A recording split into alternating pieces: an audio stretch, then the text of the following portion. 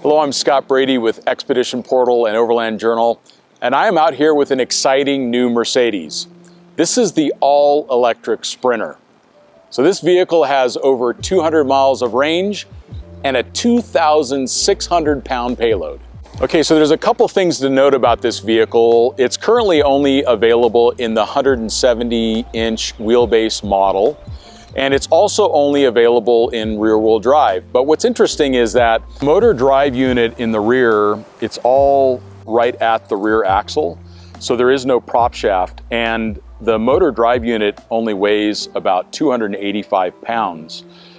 Now, this is fairly conservative around power. We're used to EVs with these enormous torque numbers, but this actually comes in at just under 300 foot-pounds of torque. There are two different motor variant options, but it's more than powerful enough to move this van down the road. But because of that, a lot of the weight is centralized due to the batteries, and there's motors at the rear. So there's actually no prop shaft. So there's a lot of weight over that rear axle. So I was actually pretty impressed between the torque of the electric motors and the traction control. We were actually able to do quite a bit of these little back roads here in Prescott. So what's exciting about it is with this 113 kilowatt hour battery pack, they're actually getting upwards of 200 miles of range. Now, if you're not running at full payload, so that's the 9,000 plus pounds of gross vehicle weight rating, then you can actually get upwards of 250, even 270 miles of range depending upon the terrain that you're traveling on.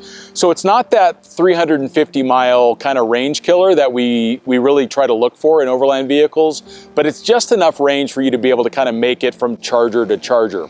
But this is what's cool about building out an electric vehicle as an RV. So if you were to set this up and you're going from campsite to campsite, most campsites have 220 volts at anywhere between 30 and 50 amps available at the campsite. So while you're camping out overnight, you're actually charging up your vehicle to travel the next day. So you can really take advantage of those power outlets that you have at the different campsites around the country.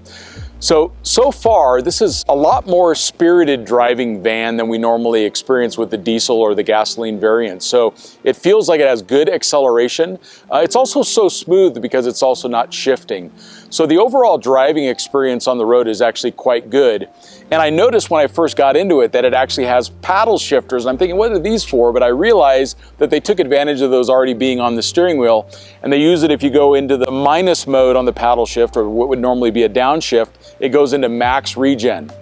And then if you click the right one, it now goes into regular drive mode. And then you can even click it one more time, which really loosens up the regen. So if you're just kind of coasting down a long road and you don't want the vehicle to be slowing down below the speed limit, you can actually adjust the amount of regen just using the paddle shifter. So that's really clever too. All of the driver interface is very consistent with the internal combustion engine Sprinters. So if you're using this as a commercial vehicle, if you've got drivers without experience in the electric modes, they can just hop into it and go. It's going to feel very natural to them as a driving vehicle. I also really like the fact that it does have a rear view mirror. It's a clear view style rear view mirror, so you get a really good capture of the road even when it's dark at night. And then it has a really good backup camera too, which you need on this length of van. Because of the low power of the motor, you actually get quite a bit more range. There are even some simulations that Mercedes has done around range that's gotten things up over 300 miles of range, closer to 320 miles of range. So if you're driving a little slower or you're going lower on the payload scale, you're actually going to start to get up into those lower range anxiety distances, which I think is very promising. Hopefully someday they actually make it available in a dual motor variant so you can actually end up with all-wheel drive. That would be super awesome to have in an EV van. But just imagine building out this vehicle as an all-electric Overlander. The only thing that you need to really figure out is heating element that you could use that didn't take up too much power. But there's so much payload, you could load it up with lithium-ion batteries. And if you had enough solar panels while you're out in camp, you could actually charge the vehicle as well. So this is really an exciting time in the EV space to see Mercedes releasing the new all-electric Sprinter.